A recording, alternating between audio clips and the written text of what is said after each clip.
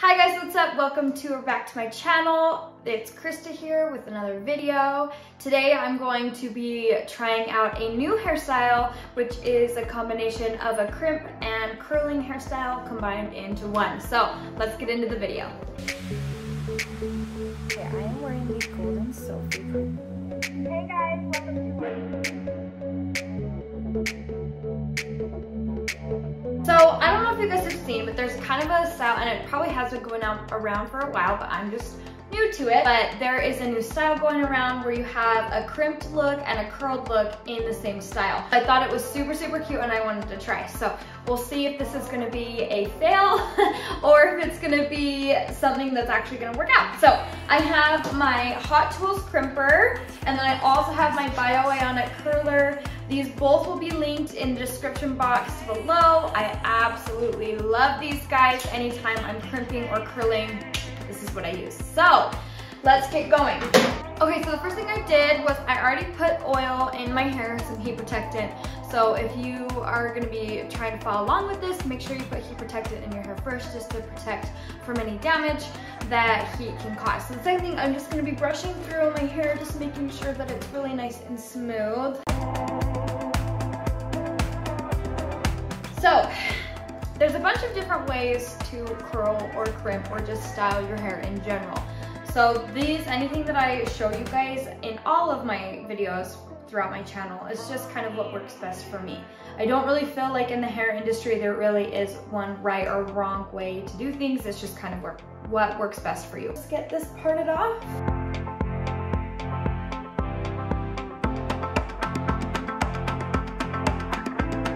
Okay, so as you can see, I'm all parted off. Doesn't need to be anything too fancy or perfect. I'm gonna throw in some curls in the front. I have posted a curling tutorial for you guys, so if you haven't already checked out that video, go do so. But basically, I'm just gonna throw some curls in the front. Okay, so I'm taking smaller sections because I do want this look to be more messy.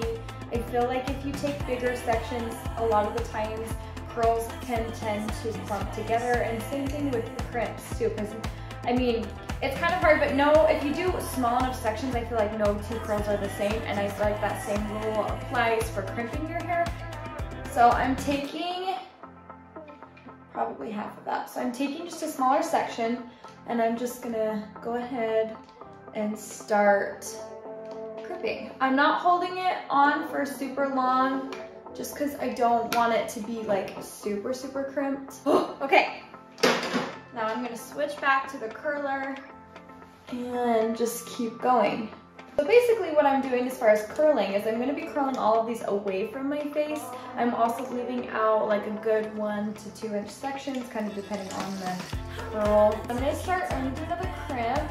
I don't really think I'm gonna follow a certain pattern. I just think I'm gonna kind of play it by how it looks in my hair. I think that's kind of the fun thing about doing this style that I've seen, is that you can kind of just do what you think looks good and then base it off of that. What I've kind of seen is people throw in more curls than they do crimp. I'm gonna try to follow that rule of thumb a little bit. I think that I'm just gonna kind of let my hair and what I feel like works best do its thing, and then just kind of play off of that. And if it looks horrible, well then maybe try a pattern. So I'm gonna add another curl right here. Okay, so there's this side, right here. Okay. So I'm gonna crimp this top section here. What's hard, I feel like, about this is, like, I figured this was gonna happen, but I'm kind of like, all right, what piece of hair haven't I curled or done anything with yet? I'm used to just doing either curls or crimps. I'm not really used to doing either one. And if I do curl pieces like forward facing, like toward my face instead of away, I kind of have my own little rhythm that I do that with.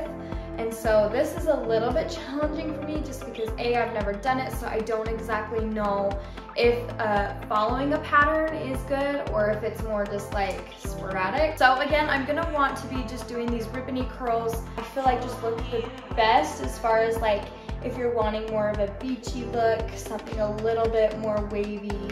So So see how that's like super ribbony? That's what you want these to look like.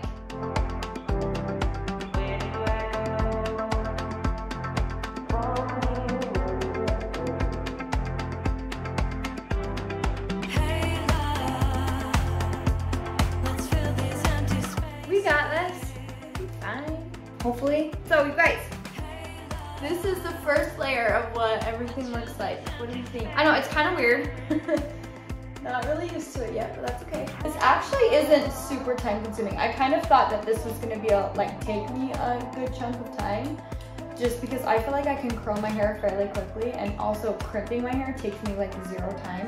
So I was kind of thinking, like, man, I wonder if this is actually gonna take me a little bit longer because of, I don't know, maybe it's just like a new style, but I actually don't feel like it's taken me quite as long as I was thinking. So that's good.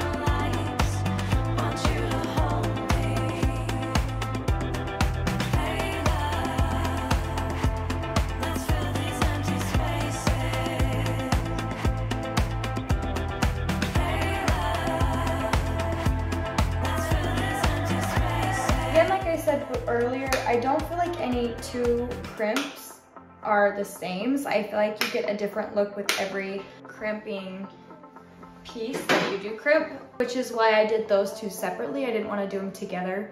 So I think it makes it look a little bit more piecey if you do them separately.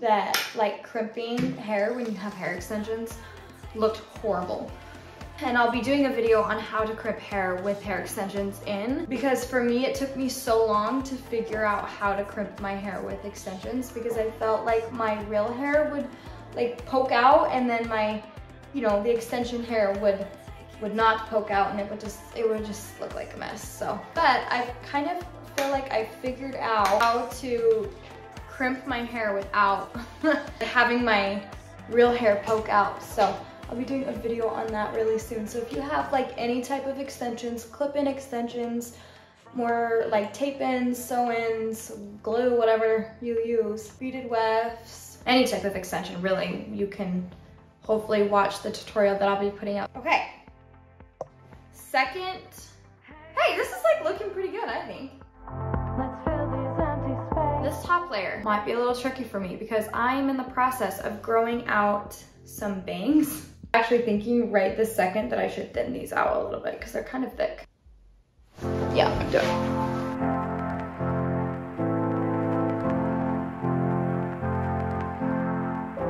So the top layer, I'm gonna make sure and be extra careful that I'm taking really small pieces because I really want this look to be really piecey and beachy and wavy, and I don't want it to look too uniform together.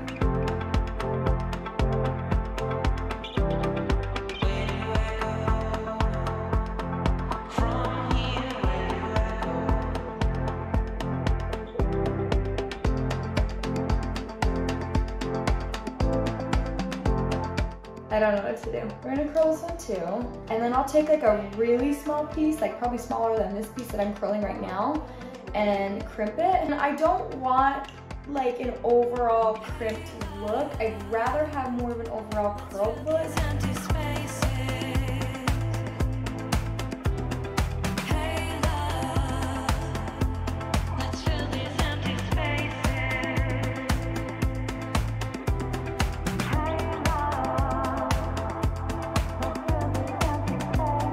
Maybe you're supposed to crimp just like underneath and not on the top. I don't know. We're gonna find out together, and that is all that matters.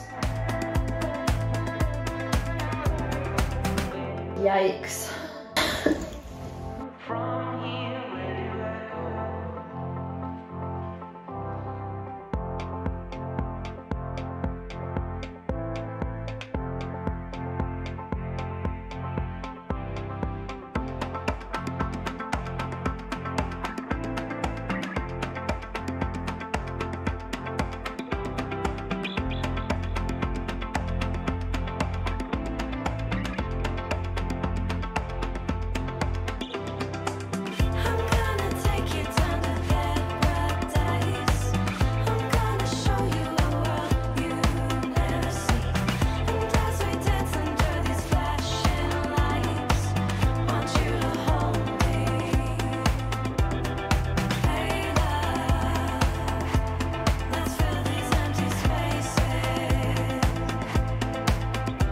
The trick with getting a really good, like fun, elongated curl is always angling your curling iron down as best you can. For me, I'm left-handed, so here this is going to be angling down over this way, and then it's down this way too. Because if I do this, the curl kind of gets pushed up, but if I do it this way, it gets pushed down. If that even makes sense. So we're gonna just okay. It's done. I actually don't feel like this turned out horrible, which is it's a good thing. So I'm gonna finish this off with my Hold Me 3 Ways hairspray. I'll have this link down below, but I have talked about this in a product review in my last video, so if you haven't checked that out, check it out. I'm gonna put it on the light side, and you just twist the cap, and then just make sure. And I'm just gonna kind of go through, and then I'm gonna go underneath here. And then when I do detangle these, I'm not going to detangle them with a brush or a comb or even a wide tooth comb of any sort, because I want these to look super, super piecey. I don't want them to be blended with each other in any way. I want a really beachy, wavy, messy, kind of piecey look. So yeah, let's get to detangling these. So I'm just gonna use my fingers, and I am just gonna basically run my fingers through my hair like this, and I'll just do that around my whole head.